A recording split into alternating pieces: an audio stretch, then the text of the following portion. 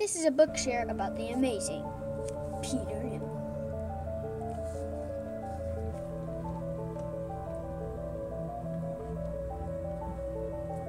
One sad little boy, one mistake changes his life forever.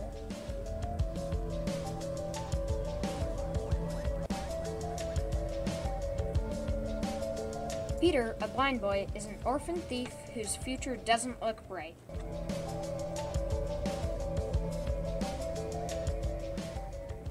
Peter meets a lot of people in his life, but who can he trust? Who will make his life a whole step harder?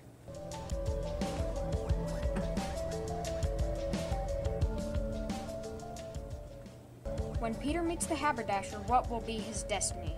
What will Peter become, if he becomes anything?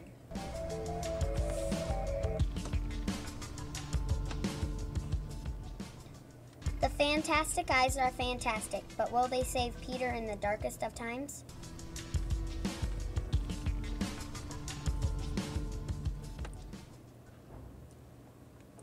Peter is blind, so he can't see. He's going on a journey with Sir Toad and the fantastic guys. They'll beat up the bad guys.